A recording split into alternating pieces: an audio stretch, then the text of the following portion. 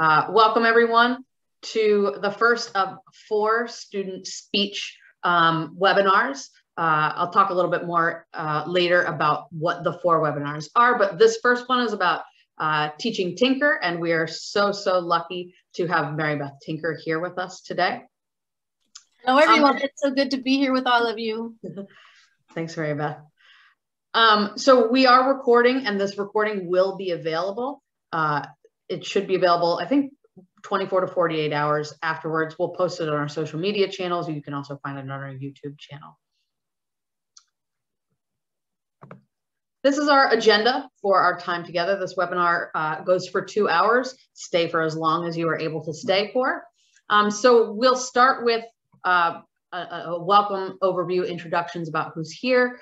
Then we'll take some time, brief time to go over the facts of the Tinker case. Not too long, because we want to dedicate a good portion of the first half of our time together as a Q&A with Mary Beth. And then afterwards, we're going to, in the second hour, talk about some different ways that you can teach the Tinker case. And then we'll wrap things up and give you a heads up about what the next couple webinars are going to be like, next few webinars. So to participate in this webinar today, there are a few different ways that you can do that. First of all, the chat is turned on, and the chat is turned on so that you can communicate with us and you can communicate with each other. So that's just a heads up that when you use that 2 drop-down panel, if you want to talk to other teachers who are here, then please do.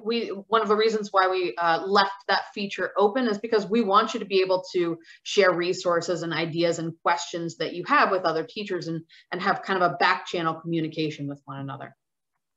The other way that you can participate in this webinar is through the Q&A feature. So if you go down to the black toolbar at the bottom of the Zoom screen, you'll see Q&A, and you click that. You can leave questions throughout the webinar. We're going to use the Q&A twice. And so in the first half of the webinar, any questions that you would like to leave for Mary Beth should happen in the first hour. In the second hour, we're going to focus more on questions related to teaching Tinker. So that'll sort of give you a heads up about how we're going to use the Q&A. You can, in the Q&A, take a look at what other questions people have asked and upvote questions. So take a moment, if you decide that you want to use the Q&A, to very quickly look through what other questions have been submitted before you add the same question, if possible. And if you want to take a moment right now to introduce yourself in the chat, make sure that you click to all panelists and attendees when you introduce yourself, unless you just want to introduce yourself to us. And let us know who you are, where you're from, what you're teaching, and anything else that you'd like to let us know about. And while you do that, we will introduce ourselves. My name is Jen Wheeler. I am part of Street Law's Teacher Professional Development and Curriculum team. And I'll throw it over to my colleague, Kathy, who will introduce herself. I'm Kathy Ruffing. I'm the other half of the Teacher Professional Development team. I recently retired from 27 years of teaching public high school in Fairfax County, Virginia. So shout out to my Fairfax County peeps if you're here. Thanks, Kathy. And we're also joined by our colleague, Ben Marks. Ben is here to help with any technical issues that you might have, or kind of behind the scenes tech questions. So if you have a question for Ben, you should be able to direct chat him, or you can just submit it into the all panelists, and he can help you in whatever way he might need to.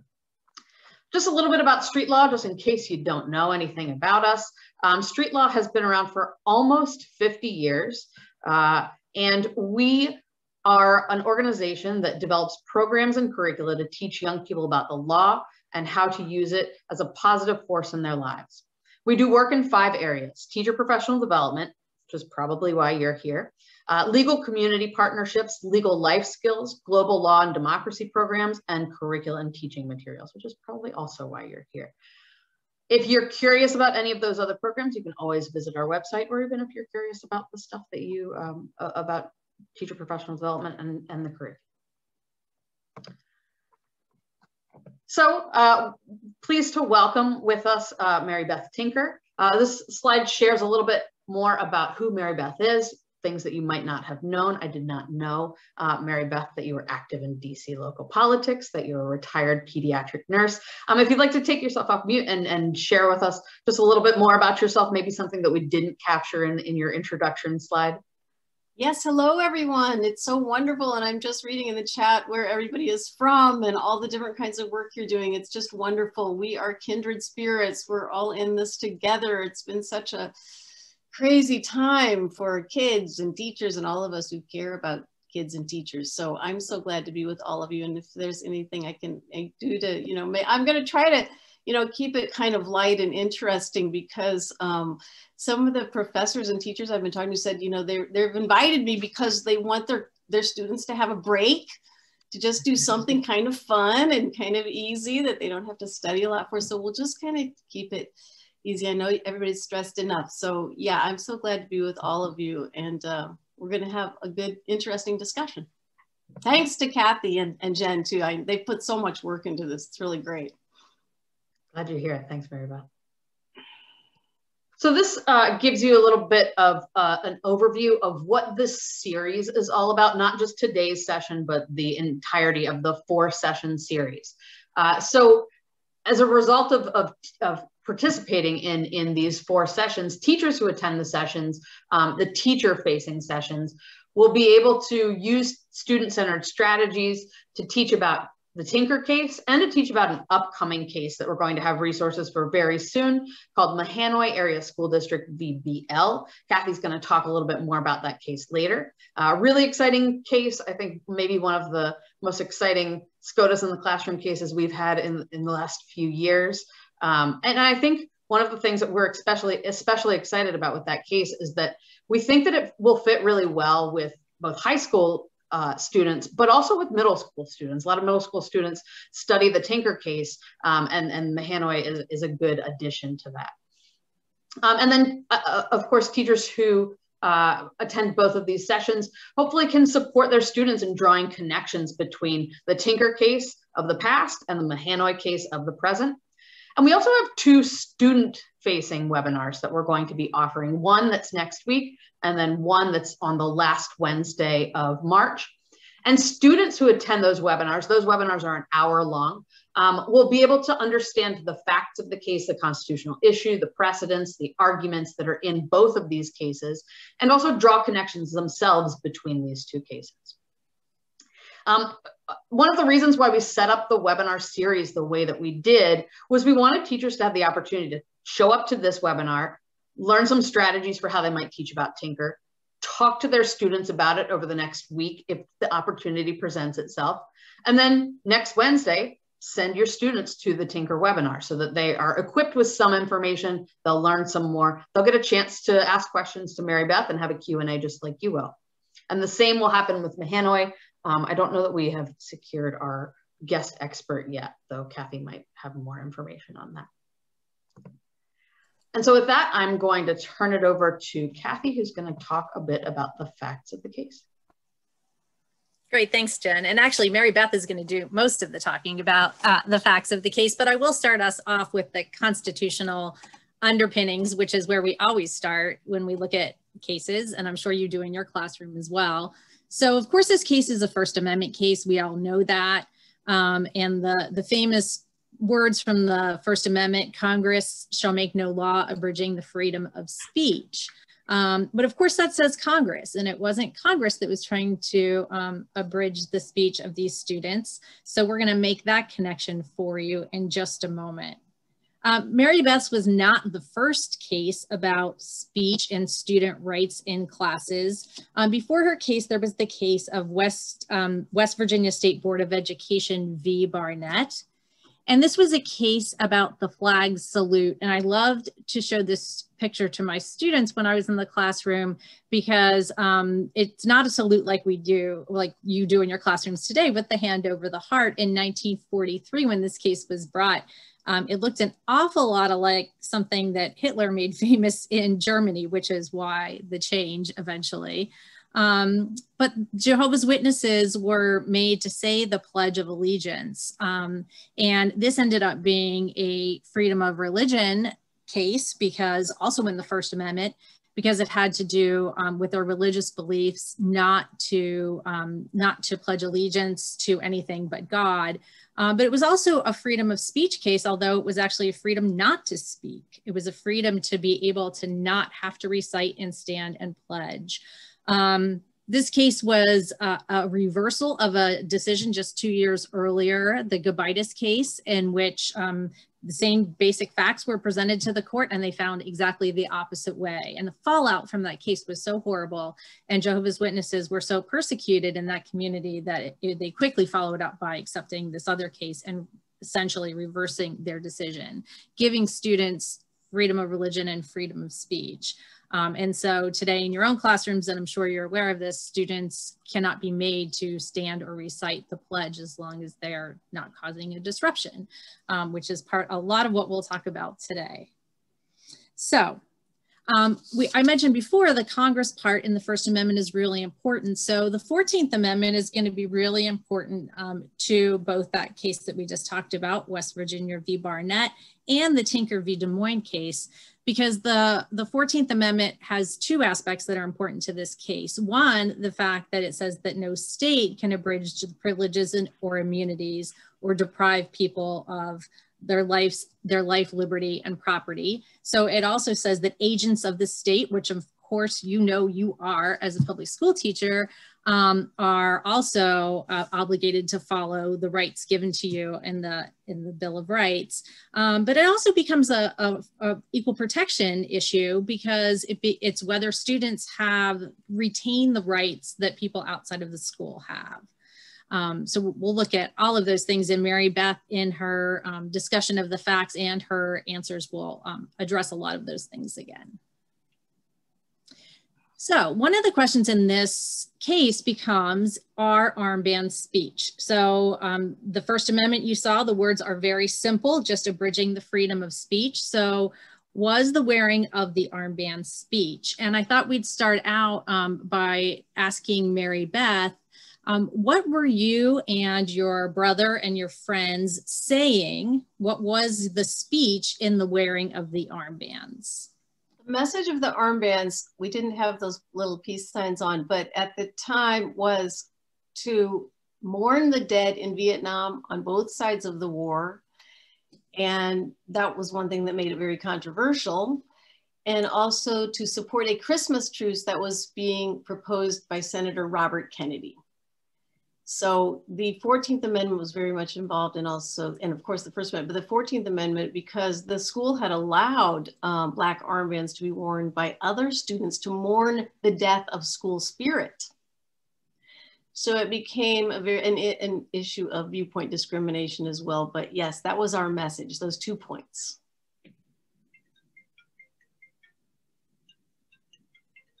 And then I had been inspired, and the other kids too. There was various, levels of the reasons why we wore the arm. Those were our two messages. That was our two messages. But what brought each of us students to the point, 5 students were suspended. There had been 50 students signed up to wear the armbands until the principals heard about the plan and made a rule against Black armbands. So then it dropped way down, but to less than 10 kids who probably wore the armbands out of around 18,000 students in that Des Moines, Iowa school district. But so we came to the point from different places. Some of the high school kids at Roosevelt High School is where it was planned in Des Moines, mostly. They knew about the war and they had been following it. They were very much against the war. I was against the war too, but I was in 8th grade. I was a lot younger. I was one of the youngest, well, except for my sister Hope, who was in 5th grade, who also wore an armband. My brother Paul, who was in 2nd grade, who also wore an armband, but they weren't suspended. But one thing that had inspired me was knowing about these kids in Birmingham in 1963. I was 10 years old when, they marched. Around 2,000 kids were arrested that year in Birmingham, and all of the rights of public school students really, it's so linked to the fight that young people, Black students, did, their efforts to stand up against racism. Because when those 4 little girls were killed in Birmingham in 1963, when I had just turned 11 years old, September 15th, a call went out by James Baldwin for people all over the country to wear Black armbands. and to mourn for the little girls who were about the same ages as me and my sisters. And we were very sad about those girls when we heard what had happened. And so there was an effort around the country to have these memorial services that were held. And we had one in Des Moines, and that was me wearing the armband. Goes back once, yeah, in the middle is me. And then on my sister Bonnie and Hope are there. And then our friends Linda and Phyllis, their mother had already won a lawsuit in the Iowa Supreme Court for the right to be served at a restaurant. She was a veteran and she wasn't allowed to eat at a restaurant or at a drugstore in Des Moines. So she had already, so that's how I was raised, by people like that. Our two mothers were friends. They got to be friends. My mom was from the South, and my mother and father basically were just following their religion, because they were very strong people of faith. My dad was a Methodist minister, and my mother had been raised in the church as well. So they believed it wasn't right to treat people a certain way, and that you couldn't just preach about it in church. You had to live it in your life. It was called the social gospel, and it still is. So that's how we were raised. Was this the first time you wore armbands then? Yes, yes, that was our first experience with black armbands. So we were saying that time that we were sad. It's really a story. I like to talk to kids about how it's a story, and when you teach it to kids, you can talk about how, you have a lot of feelings, because kids have a lot of feelings right now. And I'm really keyed into that because they're so precarious. I'm a nurse with children, and I've been a trauma nurse with kids and teenagers. So I'm very concerned about the social and emotional well-being of young people these days. So I teach it also as an example of how, kids have a lot of feelings. And that's a strong thing about kids. That's one of kids' superpowers or whatever. And so they want to express that. And it really is good for them too, to express things that they feel. It helps their health. It helps everything. It even helps society. So that's what we did. We expressed our sadness with those black armbands. And then the next year was also an amazing year for young people standing up. That was Freedom Summer. And they were, oh my God, what a story. Ella Baker and Robert Moses called people to Mississippi that summer as part of SNCC, the Student Nonviolent Coordinating Committee. I know a lot of you know all these stories, but this was so important to the rights of kids, these young people, because when they, met in Ohio to train. Hello, Ohio people. I see you're out there. I love to go to Ohio a lot. I'm a real Midwesterner. But anyway, so they trained at Oxford at Western College for Women, 1964, the summer. And then they went because, there was like 3%, 4% of African Americans registered to vote. All this was about voting rights. Actually, so much of the rights of kids is based on the struggle for voting rights for African American people. So anyway, they went to Mississippi.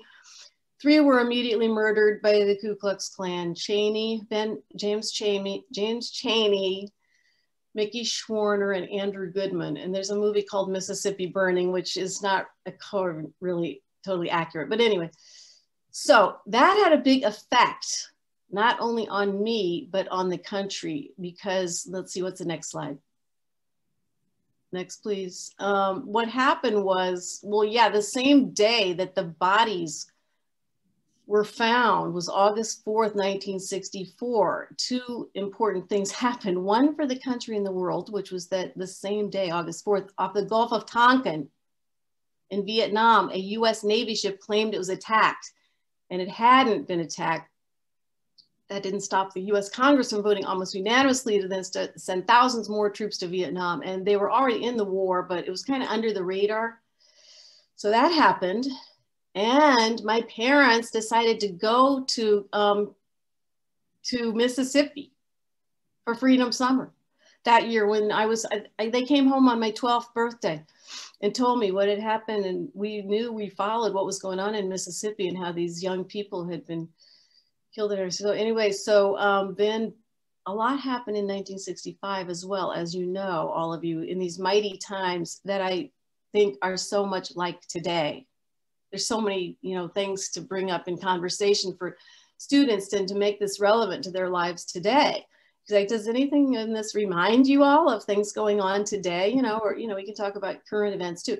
But anyway, so by Christmas, there was a Selma, Watts, Malcolm X was killed in 1965. All this was going on. The Vietnam War was building up. By Christmas time, that's me and my 2 sisters. I'm in the middle. My dad would read to us from the Bible and everything. And then on the I mean, about love and the baby being born and the holiday, and love being at the basis of all religions. He respected all religions and taught us that. But on the news, you know, we didn't see all that. We saw war, war, war. Let's see the next. Yeah, war, war, war. It was horrible. Some people call it a war of atrocity. Vietnam was so emotional, and I do talk to Vietnam veterans, and there's a museum in New Jersey I was at not that long ago before the pandemic, but I mean, it's so emotional. And so I like to also ask students, or whoever, whatever audience I'm ever with, I usually ask, how many of you had someone in the Vietnam War, and who was it, and you know, what was it? Have you had a chance to talk to them? So some students, you know, have feelings about all this, and I'm sure a lot of you have feelings about it also. But for us, you know, it's just very emotional as children seeing all this, and kids feel that way today. I mean, this little girl told me not long ago, she's in 7th grade. She says, I feel so bad sometimes when I see the news, but I just don't know what to do. And so it's also a lesson about how you can be active, and that's what civics is about. It's engaging with your, you know, country and what's going on in the world around you. And it's the good news, it's a good way of life. So we felt sad about that. We didn't know what to do. So people had an idea. We heard about an idea that some kids had to wear black armbands again, but this time to mourn for the dead in Vietnam, and this time to wear them to school. So that's me, and my mother, and my dad is behind me. It's really a family story, of course, because we were raised to, you know, you can see how they went to Mississippi and believed in putting their beliefs into action, but they weren't particularly political or any kind of, you know, on the left or anything. They just believed that you should put your faith into action. But so 5 kids, around 10 kids wore the armbands. The principals made a rule against armbands. I was really scared and nervous, and I went off to school. I was in 8th grade. I was 13 years old. It was 1965. And I was like the shyest kid you could imagine. But, you know, I had these examples, those Birmingham kids and stuff, and my parents and everything. So anyway, I thought I would be brave and do this. So I got to math class, and Mr. Moberly sent me to the office. Mr. Moberly was my favorite teacher. I really liked him. I loved math. But anyway, so I liked social studies too. But I went to the office, and the vice principal asked me to take off the armband, and this is against the rules, Mary Beth. And it had come out in the newspaper the day before, I think, that it was going to be against the rules. And so it's kind of a real dilemma, a moral dilemma and everything. I was so nervous and everything. So he told me to take off the armband. So I looked around, and I took it off. I said, okay, you know, so I was really kind of relieved, and I thought, oh, that's good. That's over with, you know. You can see it wasn't over, but I got suspended anyway. And our dad, he hadn't thought that we should wear the armbands really. He thought we should maybe, you know, because the principals have a hard job, and they've made a rule against armbands. He was pretty conservative in a lot of ways. Mary Beth, how did the principals know how to make the rule against the armbands? They heard about, okay, one of the boys at Roosevelt High School wrote an article for the school newspaper about the plan, and they must have had prior review at Roosevelt High School. And also we went back, we were there not too long ago, a few years ago, and tried to find the article in their archives, and it had been taken out of the newspaper, but that's how they found out. So yeah, there was this rule, you know, the newspaper had come out and told everybody there's going to be a rule against armbands. So, you know, that's what happened. That's how we got suspended. And this picture is from the school board meeting. Well, yeah, because there was 2 school board meetings to try to change their mind, you know, and people lined up. A lot of kids spoke. Chris Eckhart spoke. He was the other plaintiff. There were 3 plaintiffs, me, my brother John, and Chris Eckhart. 5 kids got suspended. So, and then when the ACLU got involved, which I'm not 100% clear how that happened, if they approached my parents, I think they might have. And anyway, after they got involved, they said, well, yes, we have to go back to the school board, of course, to try to negotiate first. They always want to negotiate first. Don't just go to court, you know, easily. So anyway, that's when we went back to the school board. They would not change their mind. And the vote was close there. I think it was like 4-3 or 5-4. I have to go back and look, but some of the school board did vote for us, and the Des Moines Register came out in favor with an editorial in favor of us also. So let's see, what else is there? I want to wrap it up. Oh yeah, that's the day that we won. I was a junior in high school. It was a hard time in my life because we moved to St. Louis. Oh, big scary city. And we did that in November of my junior year in high school. So it was November. I didn't know a soul in high school, and I was really a shy person. So then all of a sudden, oh, it's time to go to the Supreme Court. So I went to the Supreme Court, which I barely remember because I think I was just stressed with everything else. But anyway, so that's me and my little brother, Paul, and my mom the day we won. Hope was there too, but everybody else was gone. My dad was gone. He was out of town. My brother, John, had grown. He was in college. So the other kids were in college.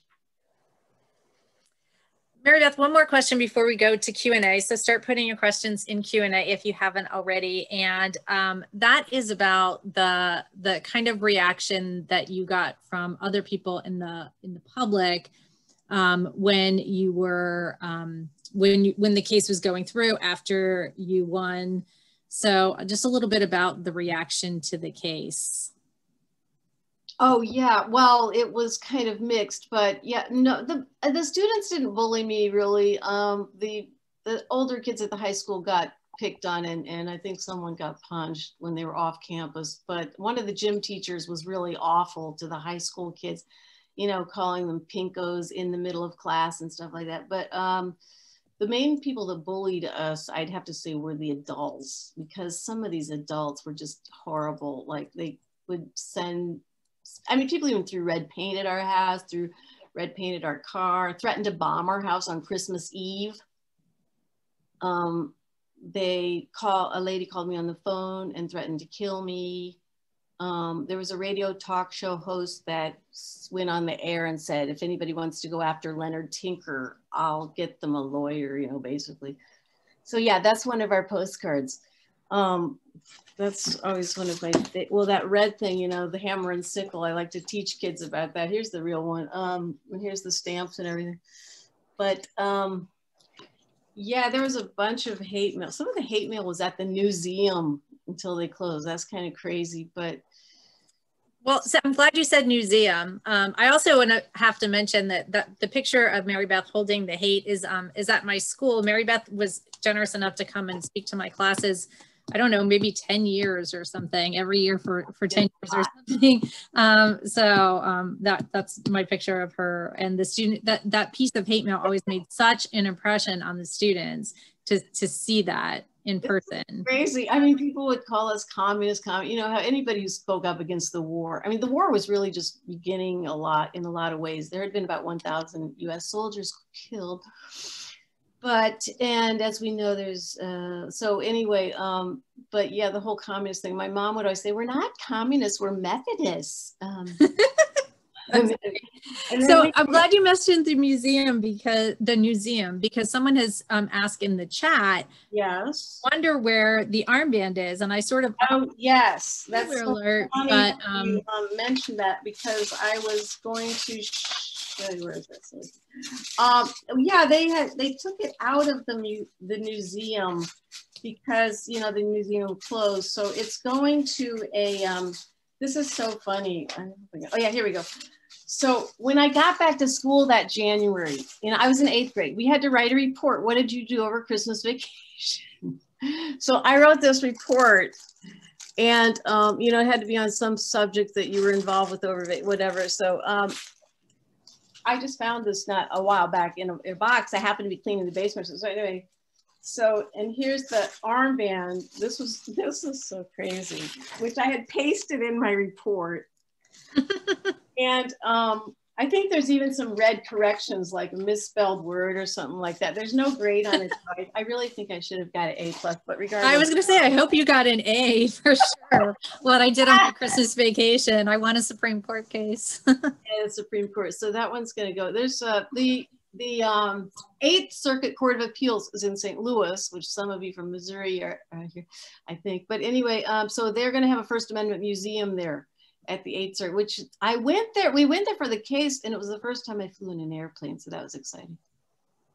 Okay, so we are ready to start Q&A, and I think Jen had the way to participate already in there, and I'm seeing some people are already figuring out how to use the upvote. So I'm going to voice some of these questions, and Jen, feel free to voice some questions too. So I think the first question you sort of already answered, but I'll put it out there in case you have anything to add. And that's where the teachers supported of your viewpoint, or they shun your efforts. The teachers weren't supportive, but I went through the whole morning's classes, 3 classes, I think. Well, I used to take sewing class. I remember that was that day. Life was sweet with sewing class. But anyway, so no teachers didn't mention it in the morning. I think I had social studies that morning too. But then it was after lunch in my math class before somebody actually noticed it. But the teachers basically said nothing about it. I think it was just also strange for everybody. It was hard to make sense of like, what about, when we won, I was thinking that it's kind of strange that my social studies teacher didn't say like, hey guys, you know, something kind of interesting happened to Mary Beth yesterday. Cause I mean, it was in the newspaper. That's on the front page of the New York Times and stuff, and in the local papers and everything, because that little picture of my mother and me and my brother, Paul, that was in the paper and everything. So people knew that, but I think they were just, people didn't know what to make of it. It changed the power relations. Suddenly, you know, you've got, oh, the teachers were wrong, the principals were wrong, the school board was wrong, you know, superintendent, everybody, oh, but the kids were right. And the Supreme Court said so. So that was kind of a big deal. And people were a little bit in shock, maybe, I don't know. Thanks. Okay, next question. What similarities do you see between the student-led protests when you were involved and many of the student-led protests today?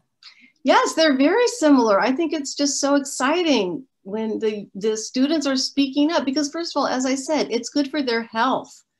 And that's half the reason I do this, because, you know, I'm a nurse and I care about kids. I've worked with kids, and I believe in preventive health. And so, you know, that's another reason I want kids to know about their rights and to use their rights, because I tell them your rights are like your muscles. If you don't use them, you could lose them. So what was the question? I forgot. Sorry, Kathy. Just the similarities between. Oh, yeah. So it's great to see so many students speaking up and you know, joining together with others or if there's some issue they care about, they're doing some, you know, looking online, seeing what others are already doing, see what they can join in on. I mean, there's just so much that students are speaking up about. It's really great.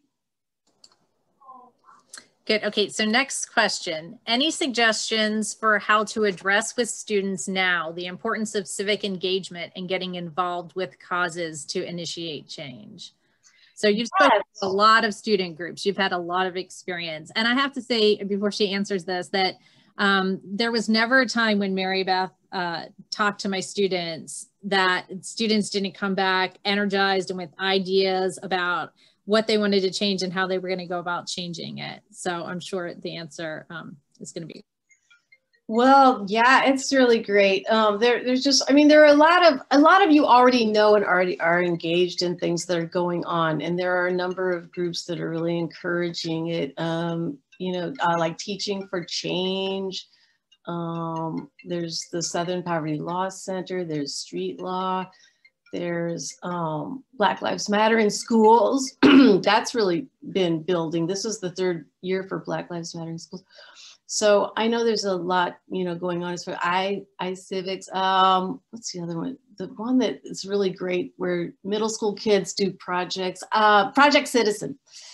That's really great, where students identify a problem and then they get to the root of the problem from a policy point of view. So there's a lot going on. I'm sure a lot of you could tell me about things you're doing as well, but students are also calling for more and more, you know, things to be given to them as opportunities and wanting to change the curriculum and getting involved in speaking up about like politics or policies. Students in DC last year almost passed, well, the year before last, lowering the voting age to 16. They had all the votes lined up in the Washington, DC Council to pass it, but one person changed their mind. So there's just a lot of things. Yeah, it's good. I see a lot of similarities, and I think it's exciting. Okay, next question. What are your views on the effect of dress codes on this idea of symbolic speech? So, you know, I'll just let you answer. Well, yeah, you could write a doctorate dissertation on dress codes, and people have. There's so much. I mean, when I found out, I have a background in public health also, so we looked at teenagers, you know, as the group and what is good for young people. And as it turns out, one of the best things for their health is for them to graduate from high school. So we want to keep students in high school. So you want to make it a place where they want to be and not a place where they hate to come to, you know, and it's already hard. So yeah, I mean, some students I was talking to in St. Louis a couple days ago, they were talking about how they have to dress a certain way, you know, for the virtual classes and everything like that. But I just lean towards being a little bit looser on it, and you want to keep them in and keep them. I mean, kids are so traumatized now too. We're trying to prevent trauma. We're trying to, you know, just to be able to keep connected with them. A lot of kids are just, you can't find them. Schools are, you all know, you try to find the students, they're somehow gone. So yeah, I say not to be real strict is better, but teachers' rights and students' rights are also connected. So maybe you've seen some of the things this year about teachers having, you know, signs in back of their camera, like Black Lives Matter, et cetera. I think there was a teacher in Georgia, there was a big deal about it. So, you know, it's all kind of connected too. And even in the Tinker ruling, the ruling is that neither teachers or students leave their constitutional right to expression at the schoolhouse gate. So teachers and students' rights are always connected.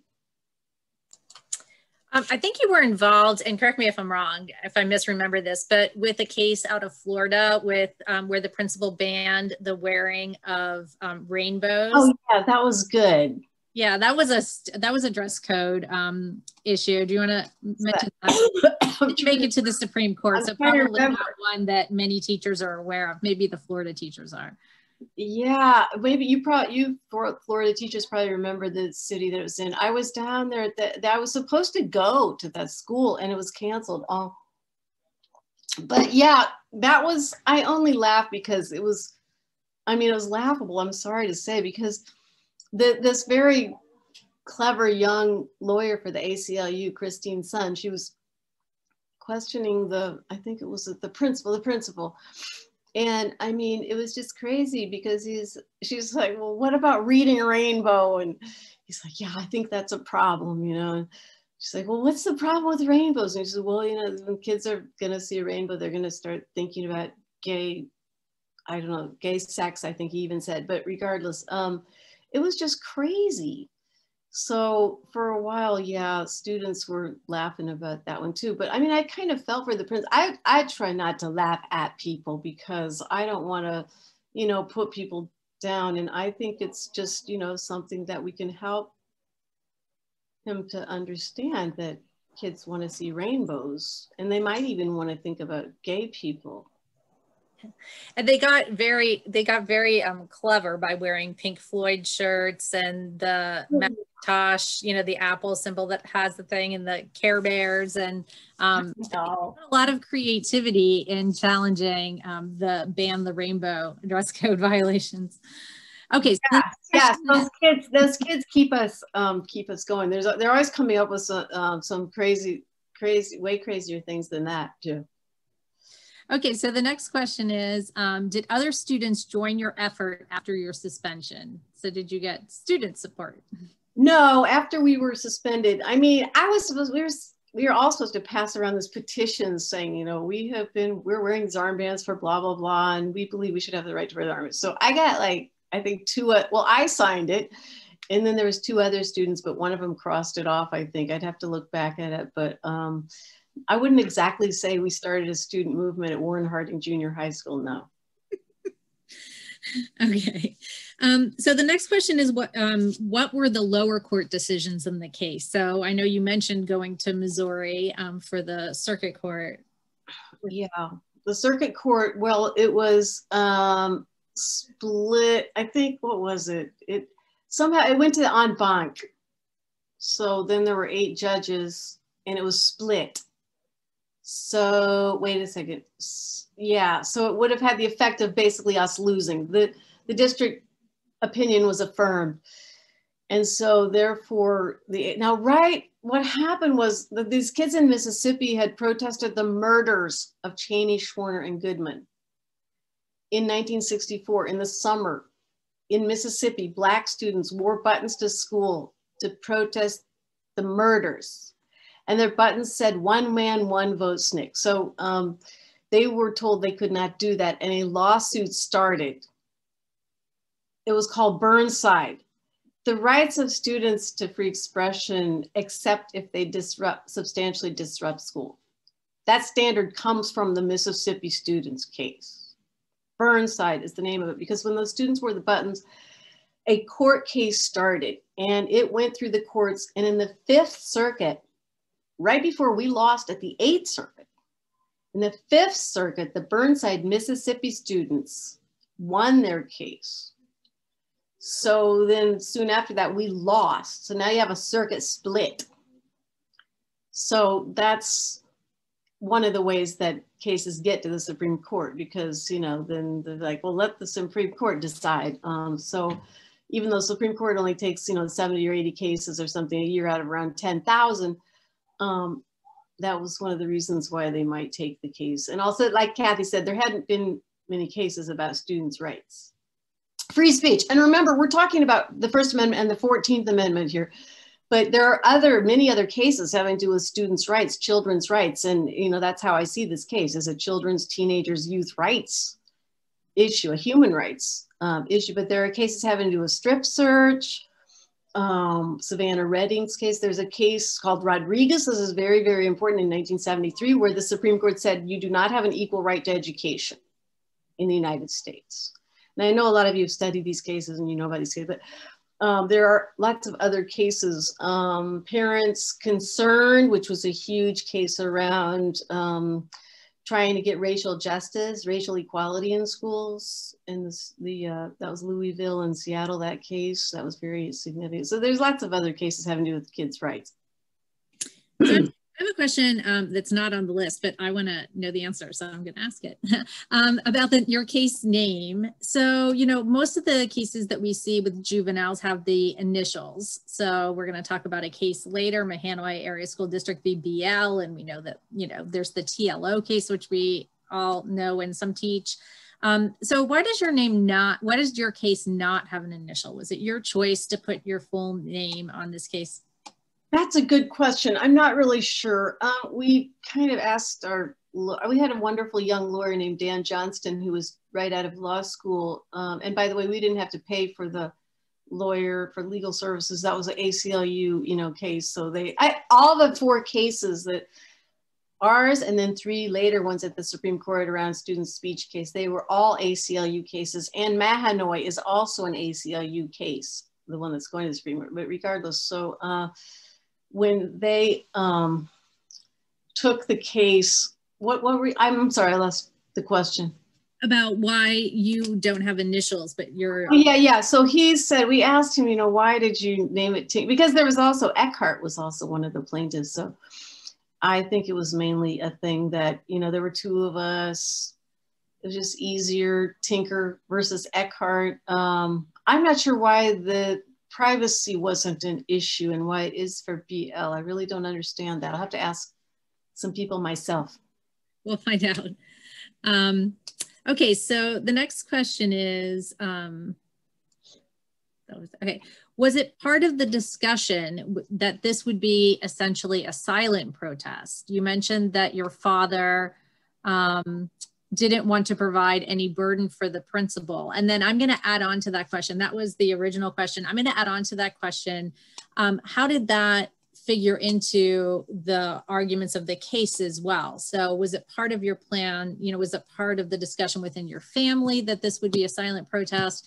And also, how did that impact the idea that, you know, is it speech when it's not spoken? Well, it wasn't really, you know, planned to be silent, and it wasn't necessarily silent because we did talk about it, you know, between classes and things like that. But it was meant to be not disruptive. Just like the Burnside students in Mississippi, the reason they won at the Fifth Circuit in Mississippi was because the judges said that they had not been substantially disruptive. And that's where that standard comes from that was cited later in the Tinker ruling. And they said that, yes, and the Tinker students, you know, were not substantially disruptive either. And the thing about that is that if the school can predict substantial disruption, it could also be enough to limit the student's speech. So that's very powerful. So in a way, it's almost kind of a weak ruling in some ways because, you know, the other leg of the ruling is that you cannot impinge on the rights of others with your free speech.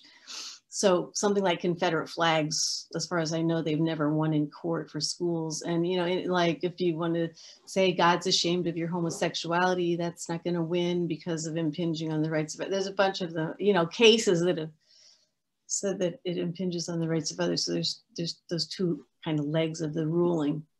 That's a perfect segue into the next question, which is, what have been your reactions when students' rights cases have chipped away at the Tinker holding? So certainly in the immediate aftermath of Tinker, there was a lot of deference given to student speech, but over time, there have been, most of the victories in court have been on the side of the school district. So what have your personal reactions been to that? Well, there have been some victories for students as well. There's a girl named Riley in Minnesota. I mean, there's a number I could think of right off the top of my head, but they've tried to tell her that she had to give over her password. I think it was for I don't know what it was, some social media. And she won that. And kids don't have to turn over their password. But I mean, that wasn't a Supreme Court case, so locally. But a student wanted to wear a Trump shirt and he was told he couldn't wear that, it's too political. He got a $25,000 settlement. This was in Michigan, and an apology from the school. And there's a number, I mean, a girl in Arizona who wanted to wear Black Lives Matter shirt for photo day and she was told she couldn't do that. She ended up, it didn't have to go to court because when the school board lawyer, you know, talked it over with the principal, that was kind of a slam dunk, but so she ended up wearing it. So anyway, I'm saying there's various victories, but at the Supreme Court, all the cases since ours have been a loss for students' rights. Bethel versus Frazier, which is basically says you cannot have obscene speech in school. Hazelwood, which was the most damaging because it had to do with school-sponsored speech and school newspapers especially. So that's a big case for journalism. And 13 states have passed laws. When the students lost that, they won at the district and the appeals level, Kathy Kuhlmeyer and the editors. But when they, you know, lost that case, a number of state legislatures passed laws saying, no, our student journalists are going to have rights. And which you can do. A legislature can pass laws giving kids more rights. So 13 states now have done that, but that was the most damaging because that had a lot to do with student well-being. I mean, there was a nursery at that school for the babies of the students.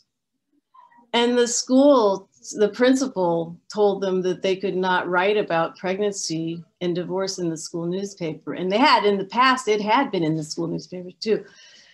And they took out the page on self-help that had the suicide hotline. A boy later killed himself. Kathy Kuhlmeyer felt very, very bad about that.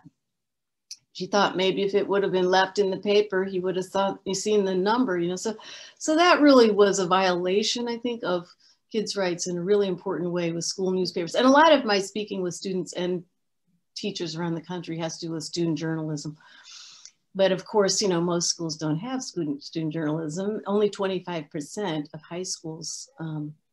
So then the last case was the infamous Morris v. Frederick, the Bong Hits for Jesus case, where the Supreme Court not only said that students cannot promote illegal drug use, but they created a new type of space. It's not in school, not out of school, it's school sanctioned.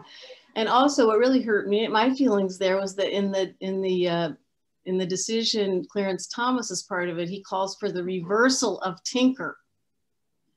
And in that, his opinion, he says that Tinker should never have been decided in favor of the students anyway. So there's that case. Great, thank you. So that leads to the next question. And our next webinars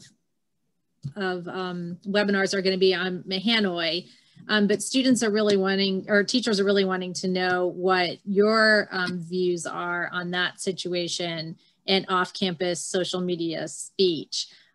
So without completely taking away our thunder from our webinars to come, what are your views on the Mahanoy? Yeah, I'll just, oh, sorry. No, I just wanted to say, because I have a little background information, can you mention the amicus brief in your answer? Yeah, well, I don't know if everybody knows what happened there, but it's going to be interesting. You were talking earlier about teaching with middle school students, and there's always that issue like there is with the Bethel versus Frazier case, which had to do with this sexual innuendos in this speech, which the court ruled you could not be allowed in school. So when you teach the case, you have to think of, sometimes you want to say the speech itself, but maybe some principal may not want you to say that speech in that school, and the court ruled against. So they have that same issue with the Mahanoy case because, it's got the F word. It's pretty hard to discuss the case without talking about why she had her middle finger up on her Snapchat, I think it was. So, but that was, she won at the district level and she won at the appeals level because the court basically said, I was reading some of the ruling, that the school made a rule that violated the First Amendment. And yes, there are limits to school speech. And there are a lot of them. All these cases I talked about where the students lost, but, restricted this. Yeah. And more. For people who might not be familiar with that case, a cheerleader who used Snapchat to show her disapproval very vividly of being put on the JV team for a second year in a row was suspended from the team, not from school. She was suspended from the team. Yeah. So I sometimes, I basically describe it as, she was cursing at the cheerleading team. And it's fine to say, well, of course, Could you talk about the amicus brief, about your amicus brief? Yeah, so what I feel about it is I have mixed feelings. I'm thinking about it still.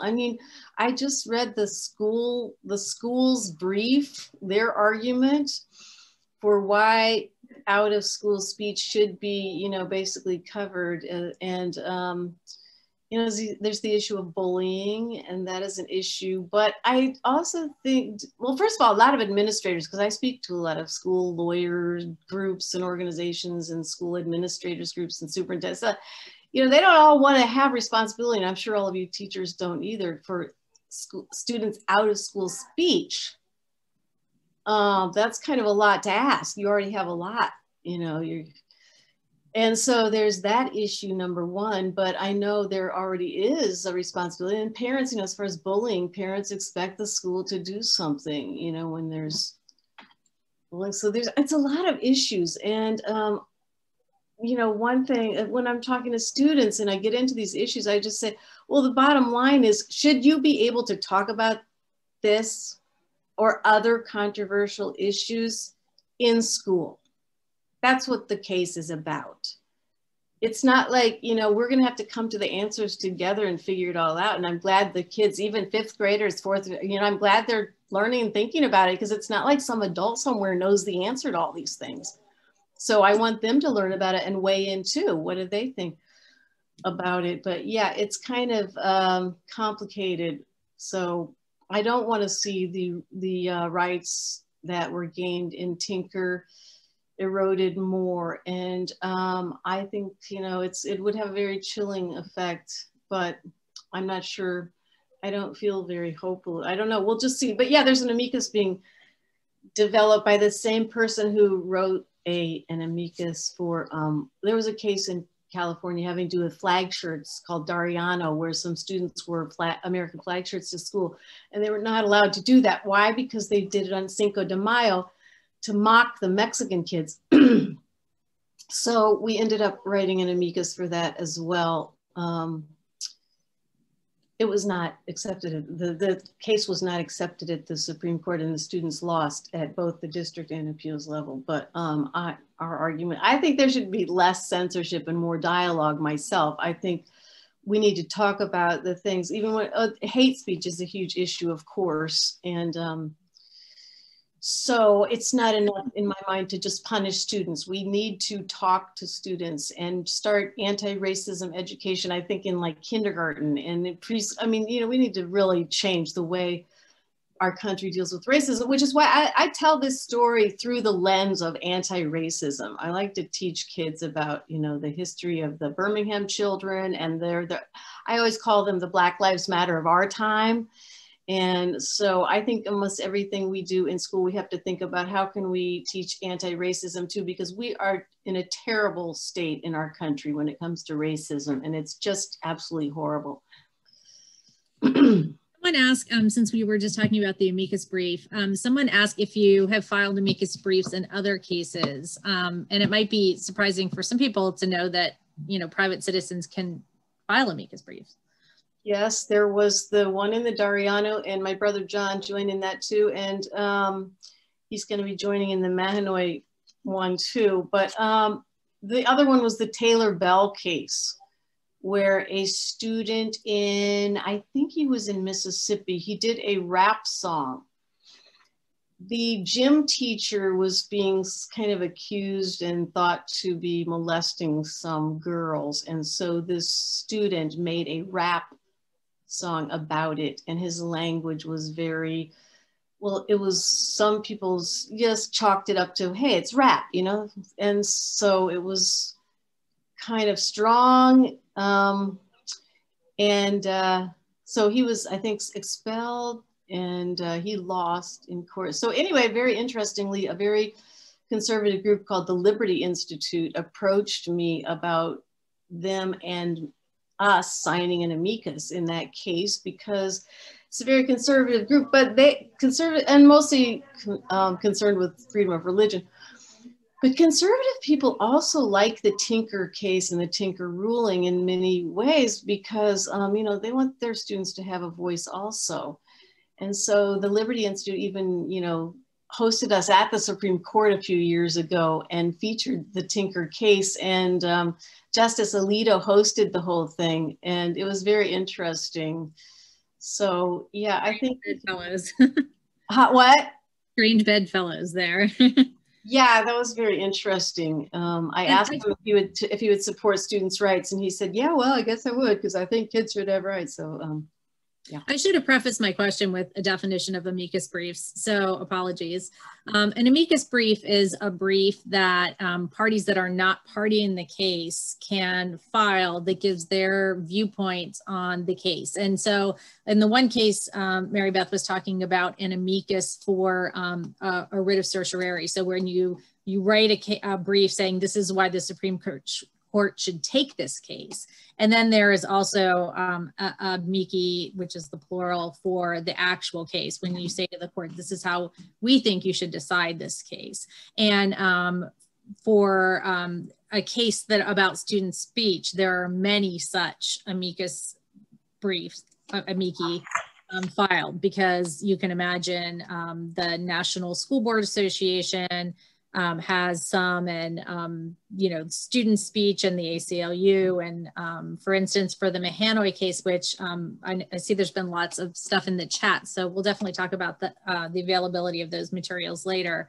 But there have been many filed, and probably many more to come, including yours. So we are almost out of time, and I apologize to the questions that we didn't get to for Q&A, but I did, Mary Beth, want to give you a chance to sort of sum up if there are things that that you want to say to the teachers, since you have this audience, before we thank you and let you go on your way. Thank you very much, Kathy and Jen, and it was so good to be with all of you. And I am just a fan of all of you teachers. I know it's a crazy hard time in so many ways, and so if I can ever, you know, help with your classes, I'll try to. I've offered teachers around the country video classes, you know, this year. So if I can schedule that, I will.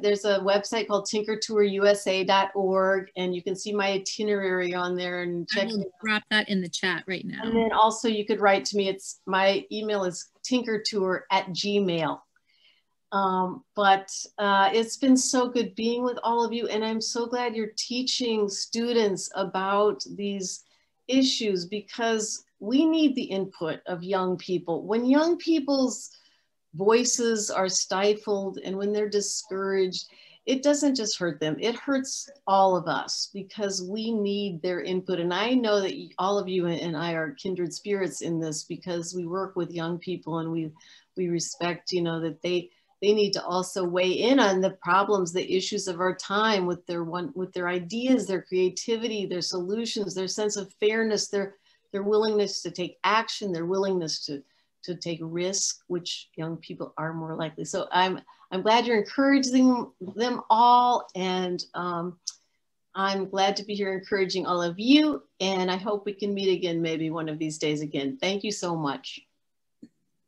Thank you, Mary Beth. Mary Beth will be back next week to talk to your students, so we'll talk more about the other webinars, but much the format of what just happened, although of course we'll have to sort of adjust a little bit for students, but please encourage your students to be able to hear Mary Beth's experiences and see her personal photos and things like that too. So. Definitely, and if your students can come, tell them that I can't wait to meet them, and I want to hear if they're using their First Amendment rights or issues they care about, and I can't wait to meet all the students. Great, thank you, Mary Beth. Thanks again, good night, everybody.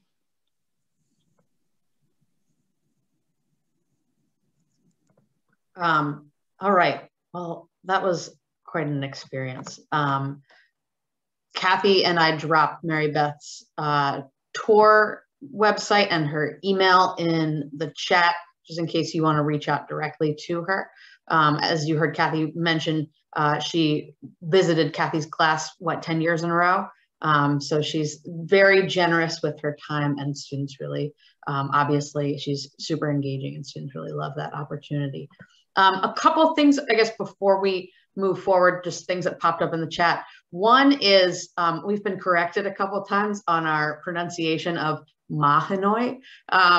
So thank you to Pennsylvania residents who have corrected us. Kathy's from Pennsylvania. She should have known. I have to admit, I'm from Pennsylvania, and I apparently got it wrong. And then the other question, Kathy, if you want to jump back in, I know you probably don't have an exact date, but when, what's the estimate of the date for when the Mahanoy case summary might be available? I'm hoping very much early next week. So one of the things you might not know about street law, even if you're really familiar with us, is that our materials undergo a really stringent legal review. So it is out with an expert right now, and these are generally very sought after constitutional lawyers, and they very generously donate their time to us to do this. So so it's really hard to impose a really strict deadline on them when they're doing us such a great favor. So unfortunately, I'm a little bit at the mercy of our legal reviewer, but as soon as it comes back from legal review, it will be posted. And a little asterisk on that. This case is so new; it's not even scheduled for argument yet, and the respondent has not filed their brief yet. So BL and family have not yet filed their brief. So we're going on for their arguments on what we believe to be their arguments based on their petition for cert, their lower court arguments. But when their merits brief is filed, we may update the materials a little bit if they make an argument that we didn't predict. So just a little asterisk on these materials. They will be a little premature, but we know people are chomping at the bit to teach it.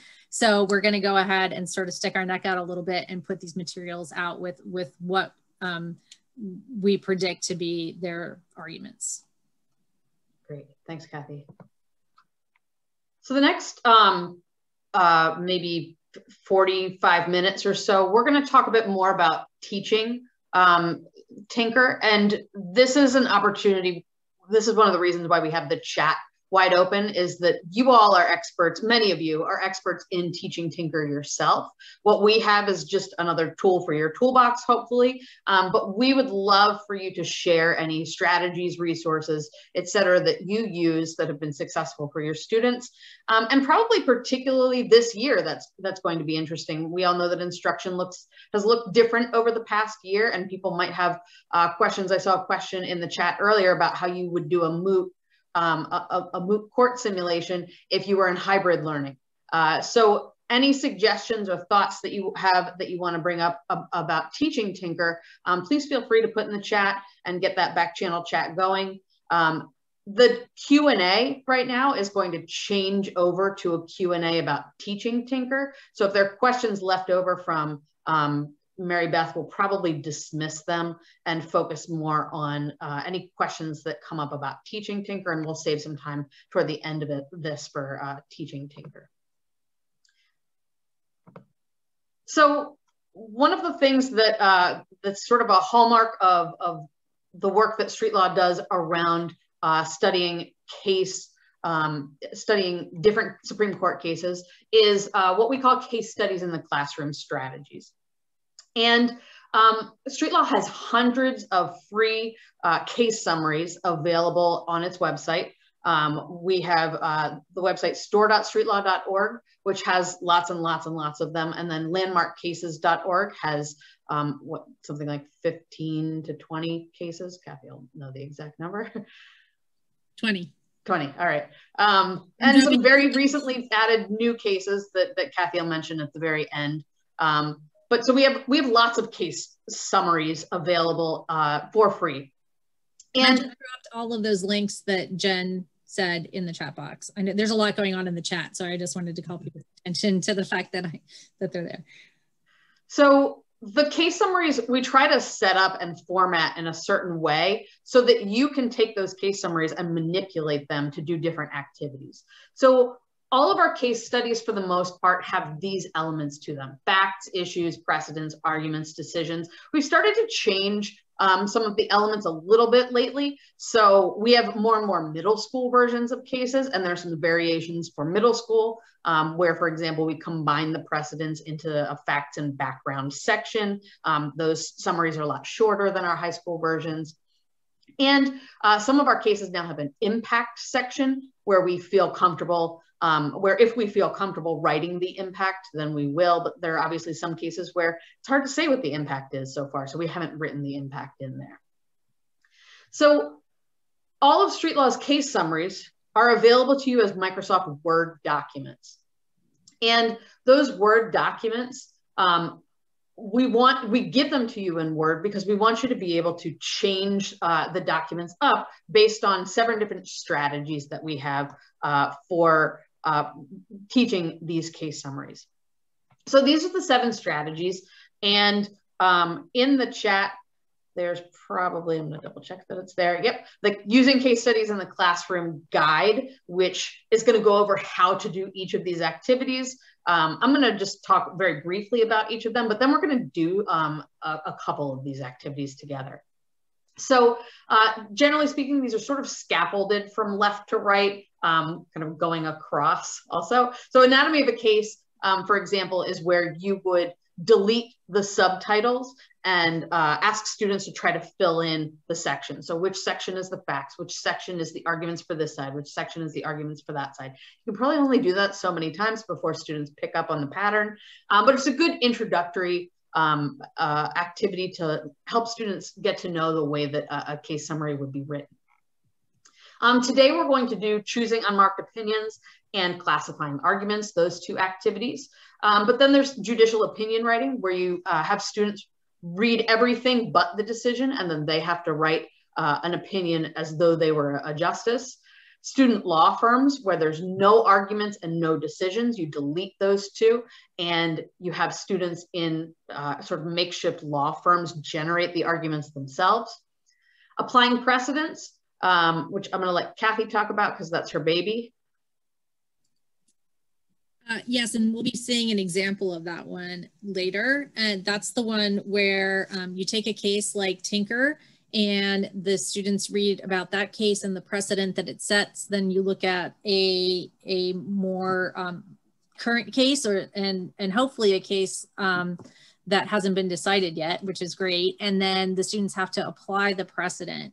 And this is a really important skill to have if you're teaching AP. When people were introducing themselves, I saw a lot of AP things there. The new FRQ3, the SCOTUS comparison question is really that skill. How you take a precedent of a case that you already know, the 15 required cases from the redesign, and apply it to a case that you're unfamiliar with, and decide whether it's analogous, so it should control the decision in the new case, or it's distinguished enough, it's different enough from that case that it shouldn't control the decision.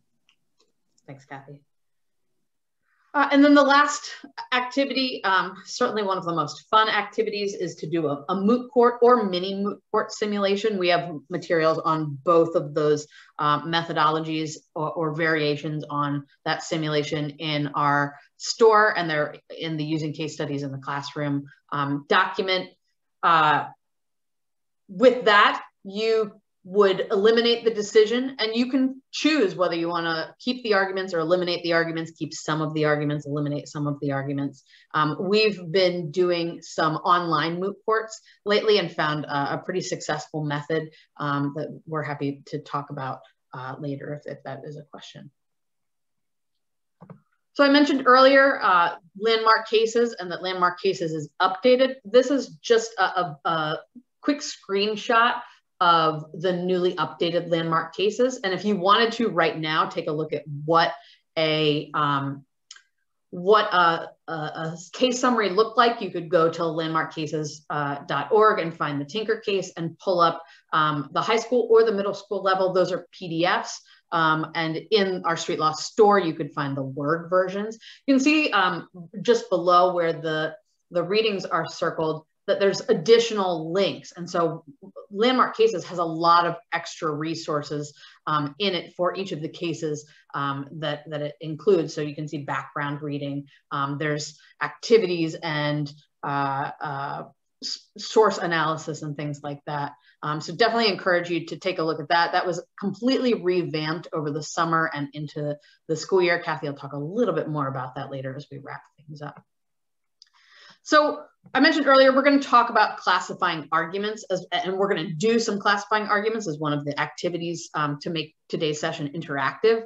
Going to talk about this first one and then do an online version of this, but we have, for many of our cases, classifying arguments activity that's already set up for you so that you don't need to create it yourself. And the link that was dropped into the chat, or will be dropped into the chat soon, of that of the Tinker classifying arguments is something that students can use online. It's in a PDF fillable version. Grab that right now. Here's that link. So that's something that students could do individually if you wanted to, or you could assign students in small groups in a breakout room if you're online, or working side by side if they're together. But we obviously can't do that, so we're going to do kind of an online version of classifying arguments. And the way that we're going to do that is through an online web tool called Poll Everywhere. So if you want to participate here, then grab that Poll Everywhere link that Kathy just put in the chat, or you can just type it into a browser, or your phone's browser, your computer's browser. You'll want to go to pollev.com/streetlawinc431. And people always have questions about Poll Everywhere once we start using it, just about its functionality for them. So we are using a paid version because we need for lots of people to be able to respond, but you can have up to 30 responses for free on a Poll Everywhere if you decided that you want Poll Everywhere. And there's lots of different types of questions. We're going to just do a couple, but there's word clouds and things like that. So take a moment, if you haven't yet, to pull up Poll Everywhere. I need to change the screen that I'm sharing. Oops. Don't need to change the screen I'm sharing. I need to do this. Okay. You see, Kathy, you see the poll everywhere?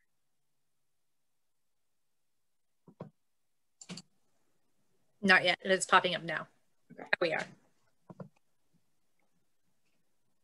All right, so the way that this is going to work, we're going to do classifying arguments for a couple different arguments. Is we've got two arguments here, one on the left, one on the right, and we're asking which of these two arguments supports Tinker. And the way that you respond is you put a click, and you can see some of them coming in, you click on top of the argument that would support Tinker. So you can see these green locations coming in that show people. Someone got a little excited and put one outside of the box, but I still know what you were thinking about.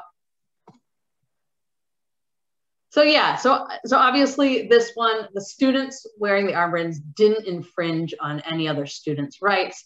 That is the argument that supports Tinker, and then the other one supports the school district, Des Moines, that they were acting in their appropriate authority as a school district.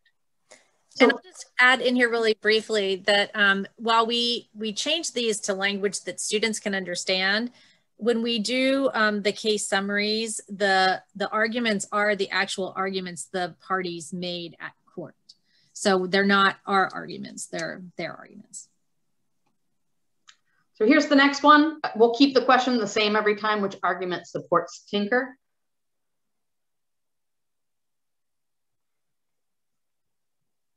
Yeah, and Mary Beth talked a bit about this earlier, that the armbands were a form of speech that someone put in the question in the Q&A. And I think it's a question that we didn't get to, but was this always meant to be silent and passive speech or not? That's definitely an interesting question.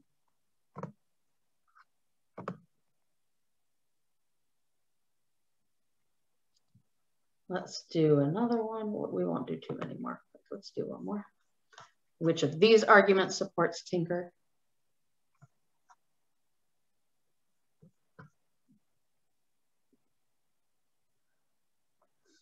We've got Brooke in the chat asked, do you suggest this as a review or as a way to teach the case? I think obviously we're going through this very quickly, and you guys are very quick readers. You're also familiar with the case, which kind of implies that what the activity we're doing right now might look like a review, but if we slowed way down, this could be a way to teach the case where you've more deeply gone through the facts of the case and the precedents and the issue of the case. And then students get to look at two different arguments and know that one of these arguments is a Tinker argument and one of these arguments is a Des Moines argument.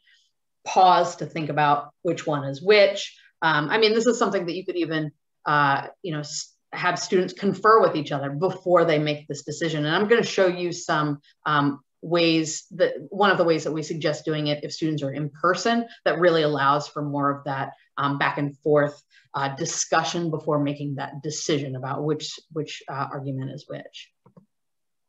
So I think, I mean, we get the idea here, a way to do classifying arguments, and just some themes from these arguments, some kind of thematic questions about whether wearing an armband is considered speech, whether the speech causes disruption to learning, whether the speech puts anyone in harm's way, and who's allowed to put limits on speech, whether it's the federal government or who's allowed to kind of have a say about speech, the federal government or state and local government.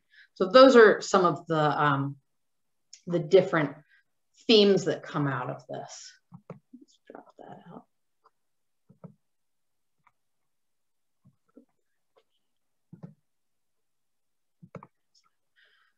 So one way that you could do this if you have some students who are in person right now is to take the arguments and to cut them up into strips, mix them all up, put them in an envelope, and then have students work in teams, ideally, because cooperative learning works really well here, to sort the arguments. Are these arguments for the Tinker side? Are these arguments for the Des Moines side? Let's talk through it. Let's kind of go back and forth if we have any disagreements about it.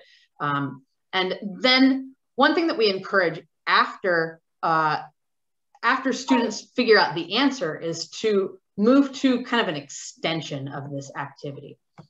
So the extension of this activity is to rank the arguments and think about which arguments are most compelling and which arguments are least compelling. So this next question from Poll Everywhere gives you 5 different arguments and asks you to rank the arguments for Tinker. So we're saying all 5 of these arguments are Tinker arguments. Asks you to rank them from which are the most compelling or the most persuasive, and which do you think are the least compelling or the least persuasive. So this is, again, back on Poll Everywhere. And the way that this works is it's going to give you kind of the 5 arguments, and you click on one and then hit the up arrow or the down arrow to move them around. And then you hit, when you're comfortable with your responses, you hit submit, and it will rank them. So we've got 1 submission, 2 submissions. It's going to start moving fast now, but it'll take kind of the averages and figure out as a group which arguments we think are most compelling and which arguments we think are least compelling out of this list. So I'll give folks a little bit more time to think through what their own opinions and see where these arguments move.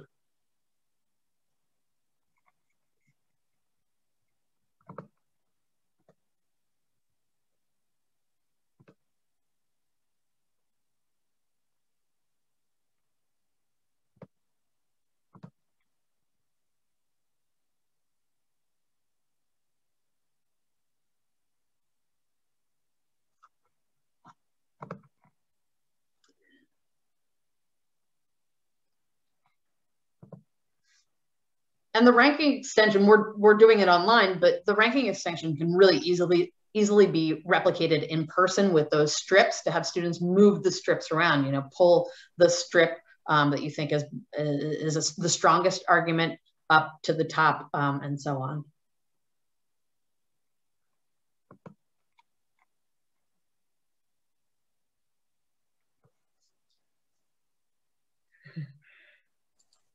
Incorporation wasn't getting a whole lot of love there for the longest time, but it moved up to 4th. I was glad to see that.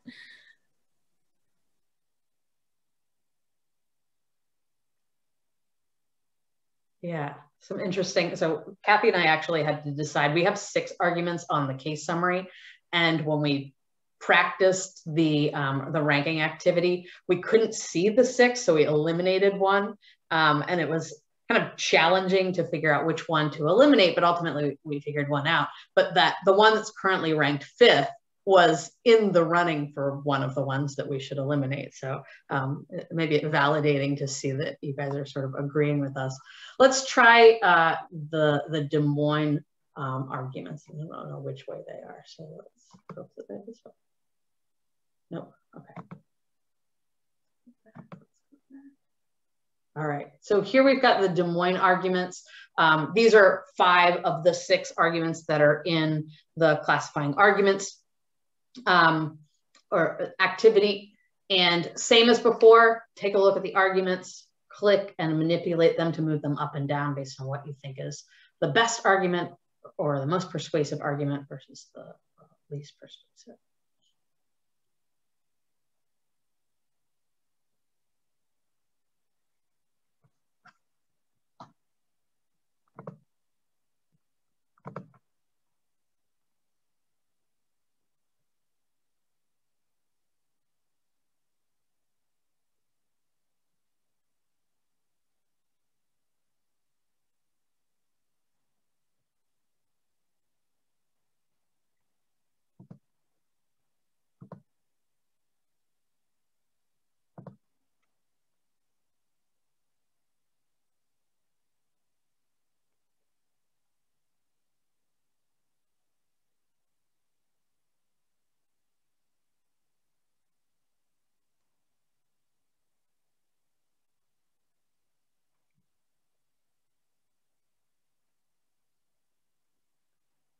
Yeah.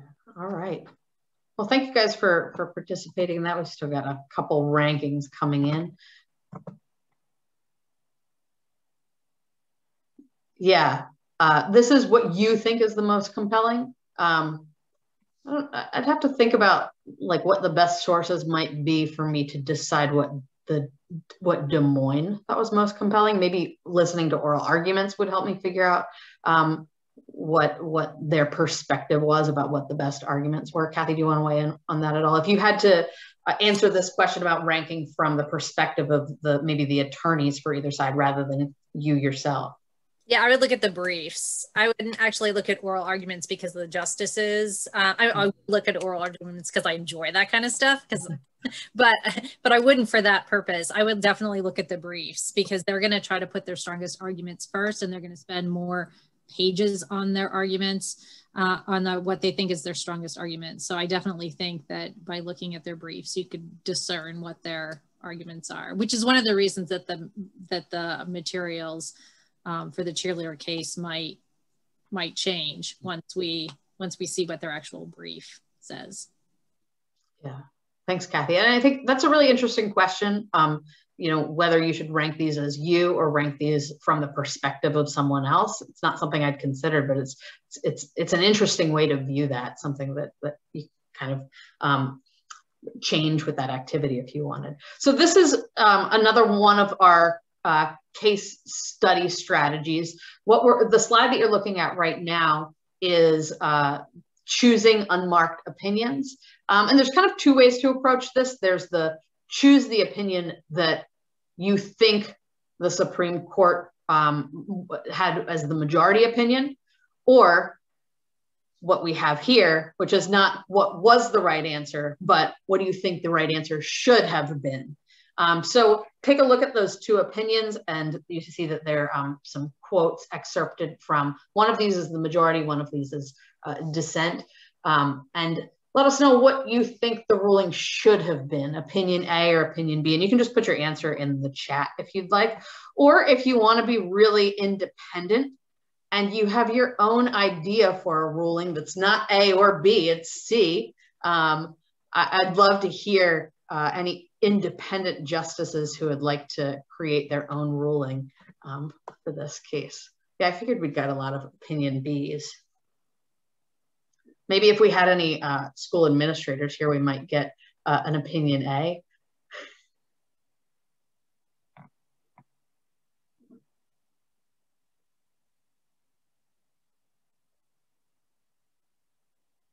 And I'm about to hand this off to Kathy, but I think one of the things I want to do before then is just plug using Tinker as a case that students can moot.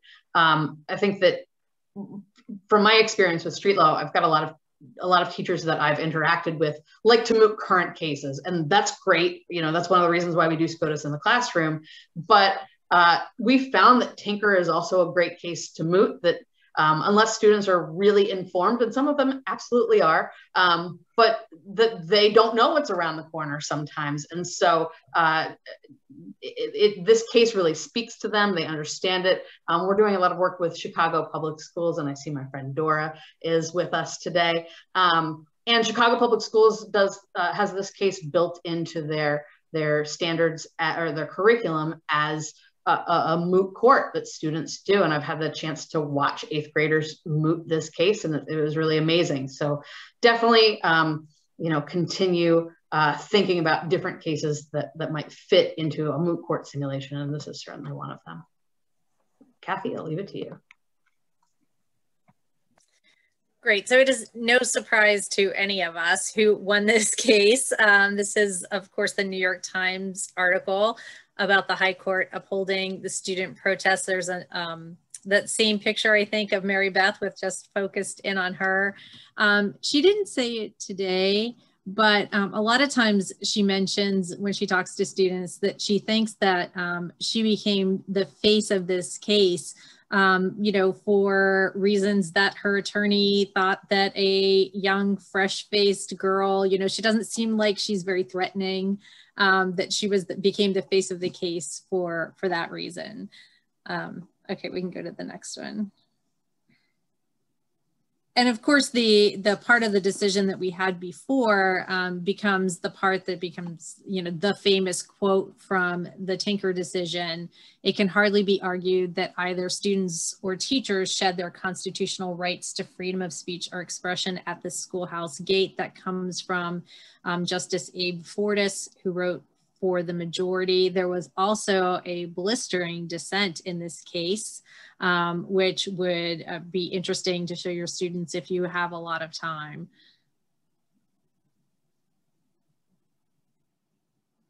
So that decision that we just talked about establishes what has become known as the Tinker test. And sometimes it's also known as the substantial disruption standard, because that was what came out of the decision. It was very much a double-edged sword. So it gave students the right to freedom of expression, but it also allowed schools to curtail the speech if it creates, or as Mary Beth said, has the potential to create substantial disruption. So Jen talked about cases that are good to moot. Two of these cases went the whole way to the Supreme Court. They're great cases to moot. Actually, can you go back for a second, Jen? Sorry. The other two didn't. They stopped at the circuit, but the I Love Boobies bracelets that you see, that case is Easton Area School District v. BH. And in that case, they found for the students that the bracelets weren't substantially disruptive. The next case over on the top, that is Fraser standing in front of the Bethel Senior High School. A lot of you teach this case, Bethel v. Fraser, and that's the case that Mary Beth alluded to, where there was a lot of sexual innuendo in a speech about a student council candidate. And the Supreme Court found in that case for the school that could create a substantial disruption. There have been a lot of cases about Confederate flag wearing. The one that made it the furthest in the courts and sort of gets the most notice is called Hardwick v. Hayward, although that's not a picture of that particular case because it's a female that's wearing the Confederate flags. But in that case, the circuit court found for the school because they felt that in that particular school, at least, that there was a lot of potential. And the last one is the Bong Hits for Jesus case that Mary Beth talked about. That's Morse v. Frederick, and we'll talk about some materials we have to teach that case in just a second. And that, of course, is a case that students love to moot. My daughter in her AP government class mooted that case and was so excited because for the first time in that teacher's experience, the school won. So even when they know the way that the student won. So even if they already know the way that the case is going to come out, it's still a good moot sometimes. And if the side that doesn't prevail at the Supreme Court can win in the moot, they feel especially proud, I think. Okay. We wanted to highlight some materials that we have, and I'm going to drop some of these links. In the newly revised landmark cases, one of the things that was added for Hazelwood v. Kohlmeyer is an applying precedence activity. And it takes Tinker v. Des Moines that we just looked at, and it applies it to Hazelwood v. Kohlmeyer. And Mary Beth talked a lot about that case. They're actually friends, I think, at this point. It's not too strong to say. And they, and the case definitely was a precedent. And in this case, they applied it to the student press as well as student speech. And of course, the school prevailed in that case. And that probably some of you out there are newspaper sponsors or yearbook sponsors, and you're probably very familiar with that case because it probably influences what you do at school. But the idea of prior restraint in publications that could be seen as being speech that is school approved is still the precedent out there. So this case gives the students the facts in Tinker, gives them the facts in Hazelwood, and it lets them apply that precedent. Go ahead, Jen, sorry. The other materials that we have all ready for you is Morse v. Frederick judicial opinion writing. And in this case, it gives them a lot of precedents. It will give them Tinker and Fraser and Hazelwood, so they can apply a lot of different precedents. It will give them the facts in Morse v. Frederick, but it will let them off before the actual argument. So they'll get the background, they'll get the facts, they'll get the constitutional issue, but then it'll be up to the students to make an opinion based on that.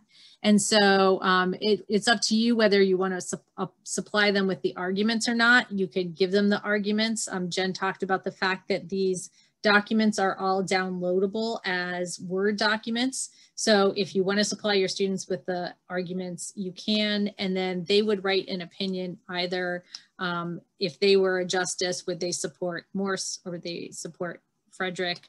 Would they find that the Bong Hits for Jesus banner could be disciplined and that the principal is not responsible and can't be sued, or would they find for this student? So we did want to highlight the SCOTUS in the classroom that we have. So this is a part of a page on our website that has information about cases in the current term. And it goes back many, many years. So you can get a lot of the more recent cases. This year, the cases that we have focused on is Torres v. Madrid, which is a case about excessive police use of force. Caniglia v. Strom, which is about the community caretaking role of the police.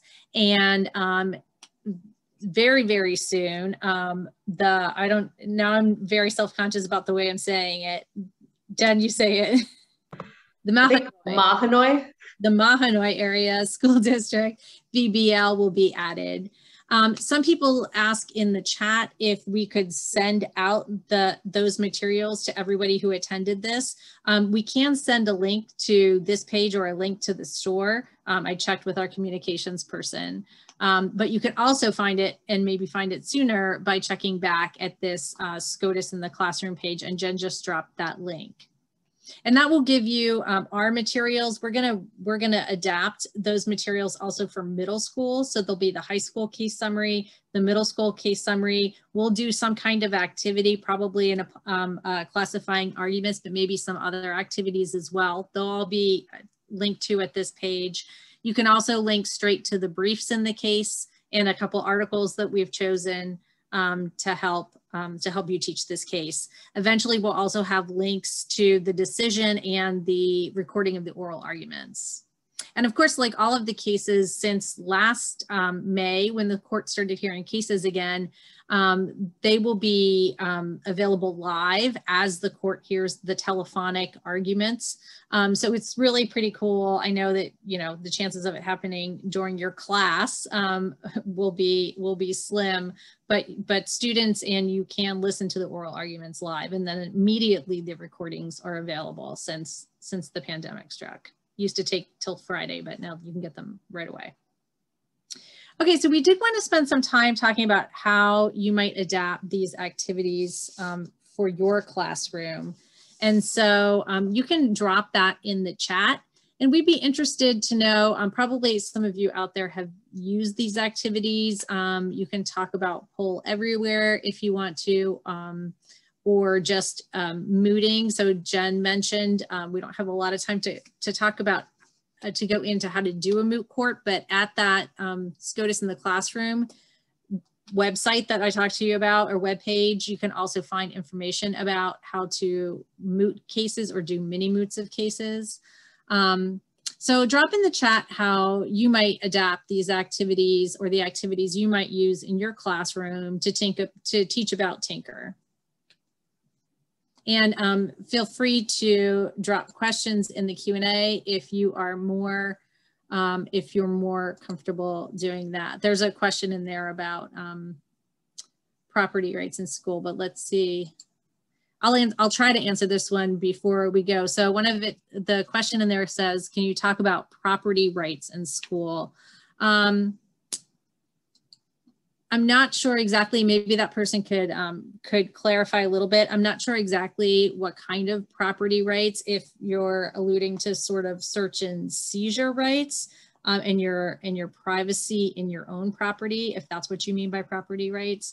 Because certainly there have been a lot of cases that establish that as far as your right to, like the TLO case and some further cases, that schools have a much lower burden to prove the need to search. They only need a reasonable suspicion, but I'm not sure if that was what you were getting at.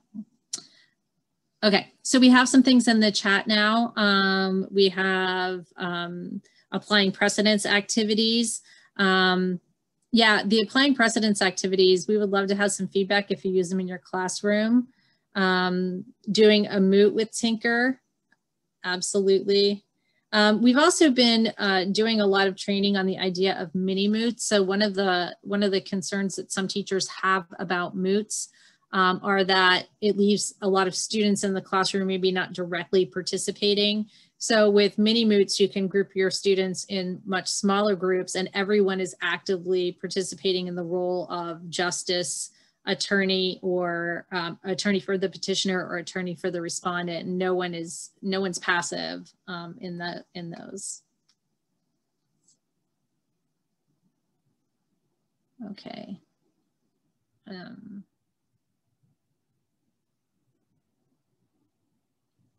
Good, the check for understandings, using these activities as checks for understandings to make sure they're understanding the case.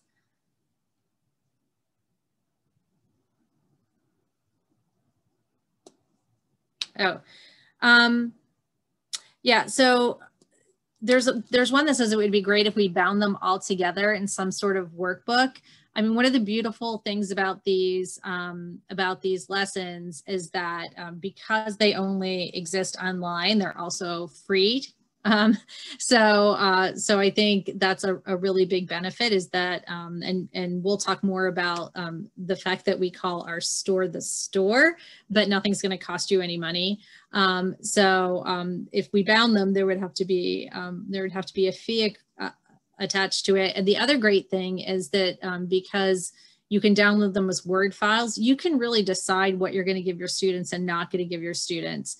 For instance, since we were just talking about moots, we have done moots with teachers both ways, where we give teachers only the facts in the issue and they have to generate their own arguments if we have a lot of time and we're in person.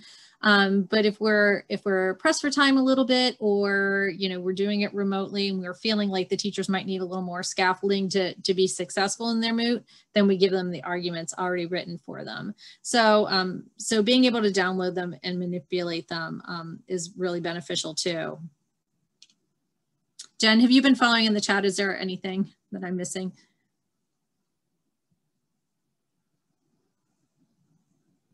I think you're getting the good stuff. Yeah.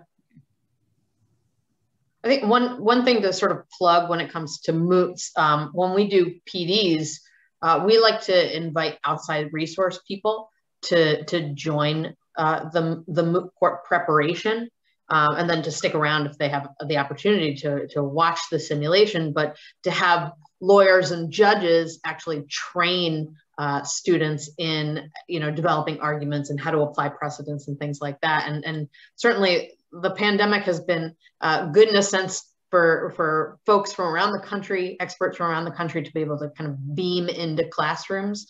I think that hopefully something like that will sort of continue even beyond all this. I have to call attention to one comment, which I think is brilliant. Asking students to review their school handbook for constitutional infringements is always fun. Certainly, sometimes too, when you're teaching students about West Virginia v. Barnett, you find out that some of your colleagues aren't really following West Virginia v. Barnett. So certainly within the school is interesting for sure.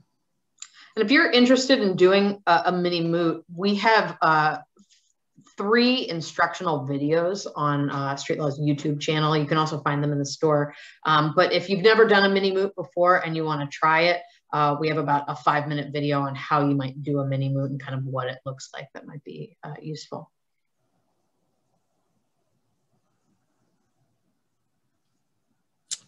Great. Yeah, there are lots of things in the chat. Make sure that you're looking about different ways to organize moots. People talking about using, you know, the whole full moot with 9 justices, people using triads where they split their kids up and there was 1 justice and 1 petitioner, 1 attorney for petitioner and respondent. There are all sorts of different ways that you can do it. I think we've done almost every kind of one. Sometimes it works really well to have groups of 6 because that way you have partners. So if you have a student who's maybe not as, it maybe isn't as confident with the material, they're not feeling like they're really put on the spot. And so that can be helpful as well, particularly if it's a more complicated case. Maybe one partner can handle the original initial argument and the other partner can handle the rebuttal. Okay, Jen, is it time to move on? I think it is.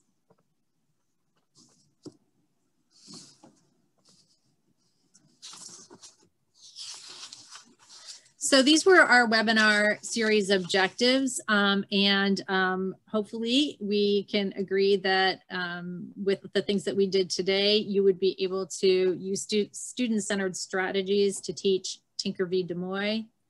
And certainly you're got sort of half of the way to being able to draw connections between Tinker and Mahanoy. So people are already probably thinking that. These are our upcoming webinars. So the webinar next week will be largely the same as the first hour of this webinar. For your students, we don't do a lot of direct to student webinars, I'm going to be honest, but when we have the really exciting, and we will definitely record this one. So if it's something that you would like to do, but you know, your students can't attend in the evening, we understand that. It's a challenge to come up with a time to hit students on, you know, in all of the time zones.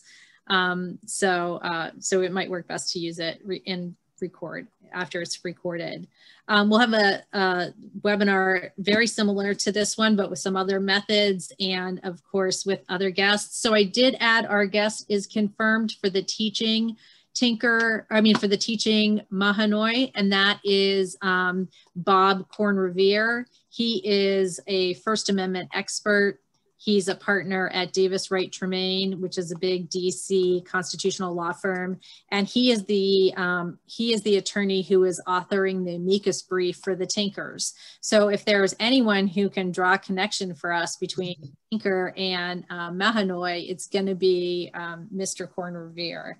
So we're really excited to have him. We're still finalizing the expert for the student Mahanoy VBL webinar, so that we'll be able to announce that soon.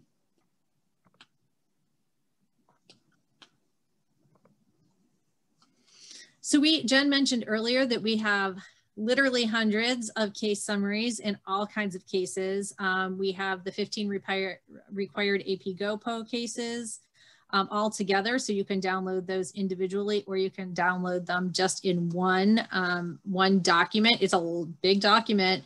I think it's 60 pages or something, but we had requests from teachers after we released the 15 cases to be able to do it that way. So you have your choice how you want to do that. We have lots of lessons on all sorts of things. There are 14th Amendment equal protection lessons. There are gerrymandering and redistricting lessons. There are lessons about the amendment process, could go on for forever. We have a bunch of instructional videos. These are fairly new, so if you haven't looked at our website lately, you might not be familiar with these. But we have videos on how to do mini moot courts, how to do deliberations, how to do take a stand type continuum activities. And then the other one is called facilitator tips. You all are teachers, you probably don't need that. That's actually more for our legal partners and our community partners who don't have the teaching chops that you do. So you probably want to skip that one. We have mock trials and then lots of deliberations. Jen, do you want to talk about the store? You're better at this than me. Sure. I don't know if I'm better, but I'm happy to. So yes, we call it a store. No, you won't have to pay for anything. It will, however, to some people make it look like you're about to have to pay. So when you put things into your cart, it's going to ask you to check out. And when you check out, it's going to ask you what your billing address is. And then eventually, when you get down to the payment section, it will say payments not required. You'll see that $0. You'll hit place order, and then it will pop up that you can download those materials. We'd suggest creating an account just because it streamlines this process and makes it a lot easier.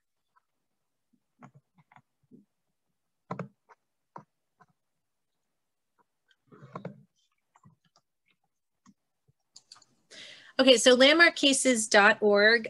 We just had a grant from the Supreme Court Historical Society, who are our partners in landmarkcases.org, to redo the whole thing. It had been done in 2002. It really needed a complete overhaul. We touched every single piece of text, every single activity.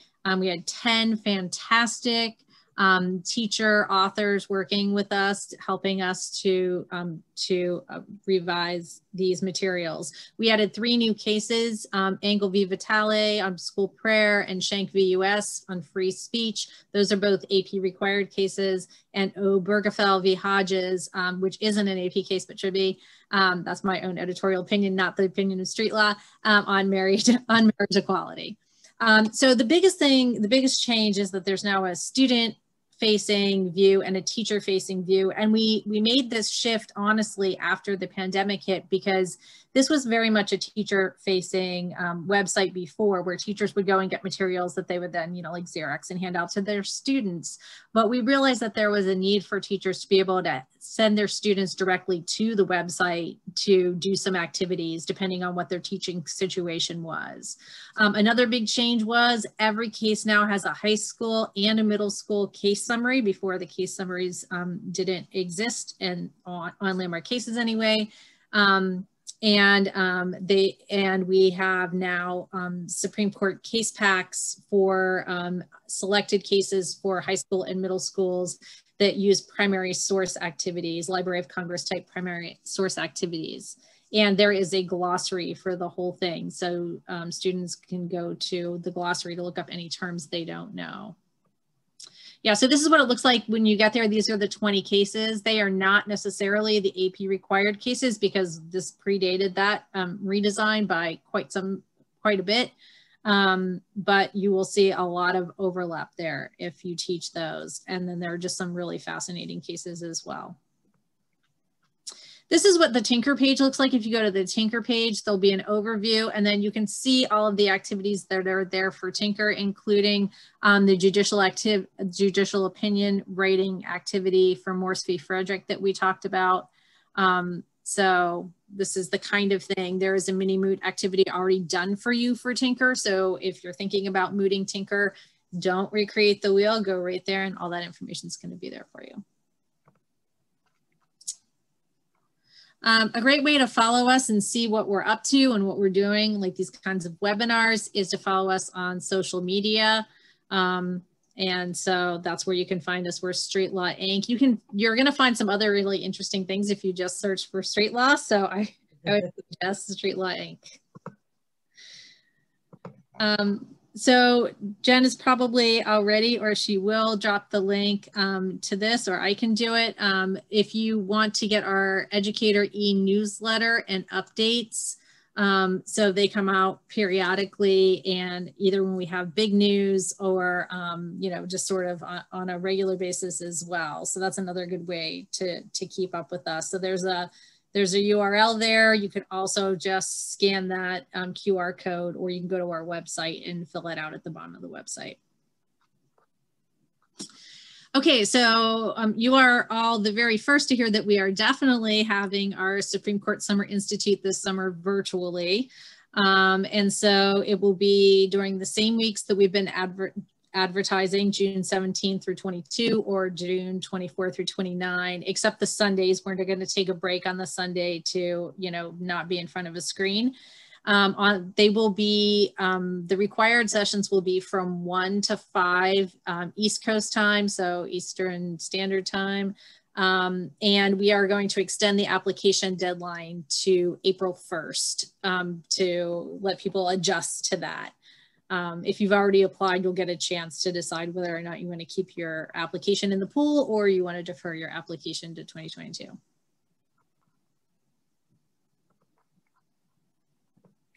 I will drop our emails. So our jobs are to help you find the materials that you're looking for. So please feel free to reach out to either me or Jen and let us know what you need. It's really great for us to know what kinds of materials teachers are looking for, because there are times where we have opportunities to be able to do that. And we're certainly happy to point you in the right direction to the materials that we already have. Thank you very much for giving 2 hours of your midweek evening. That is a big sacrifice, and we certainly appreciate it. Yeah, thanks everybody. Hope to see you. And please feel free to come to the student facing webinars. They're as much for you as they are for your students. Hope to see you at another one of these student speech webinar series.